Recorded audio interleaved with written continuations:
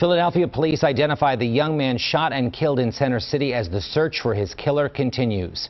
21-year-old Khalif Sistrunk was gunned down at around 6:30 Monday night at 15th and Market Streets, right near the clothespin sculpture. Police say Sistrunk was sitting on a dirt bike when a small white car pulled up. The shooter chased Sistrunk before firing nearly a dozen shots at him, killing him. Anyone with information should contact police.